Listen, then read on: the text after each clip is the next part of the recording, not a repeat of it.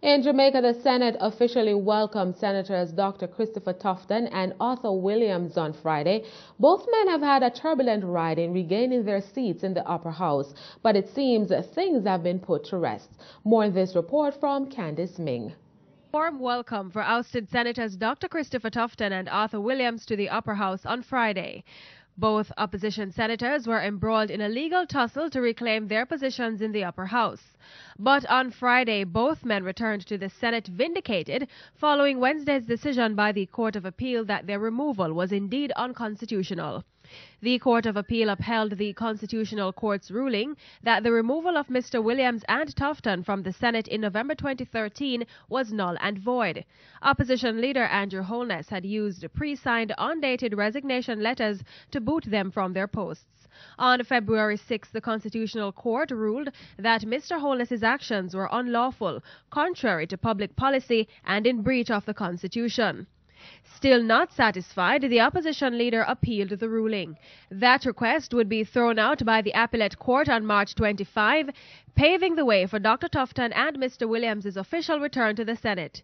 Justice Minister Senator Mark Golding expressed relief that the ambiguity surrounding the issue has been cleared up. He described the scenario as unprecedented and dangerous.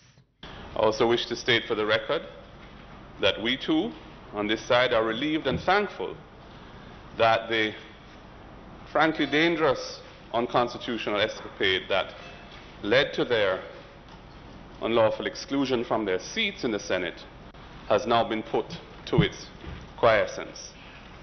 Senator Golding also had high praises for the judiciary. He says the judgments were delivered in a timely manner. Both the judges of the Constitutional Court and the Court of Appeal for duly playing what may be regarded as their most important constitutional role, arising from the separation of powers that underlies our governmental system. And not only that, but doing so with manifest judicial dexterity, appropriate circumspection, and indeed mature sensitivity to the pressing national interest. This is indeed, Mr. President, a moment to celebrate our nation's judiciary. Meanwhile, leader of opposition business in the Senate, Tom Tavares Finson, welcomed his colleagues.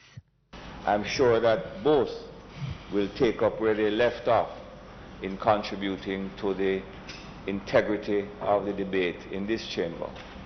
And perhaps now that Mr. Williams is here, I will not hear the continuous refrain that says, if Arthur was here, I couldn't do this or that. For his part, Senator Williams wasn't prepared to say much.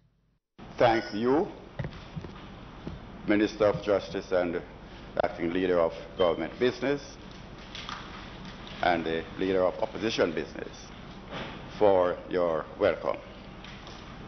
And that is all I propose to do today. There are other occasions to say other things. I thank you. But Dr. Tufton says he regretted how things unfolded. This should be a learning experience for all of us. And I too want to publicly say, and certainly in this House, to the extent to which I may have contributed to the process that has led to the conclusion that we have had to depend on the courts to resolve. It is regrettable, and I certainly am sorry for that. I think it will certainly represent one of the experiences in my own political life that I will always regret. Candice Ming for CEEN Caribbean News.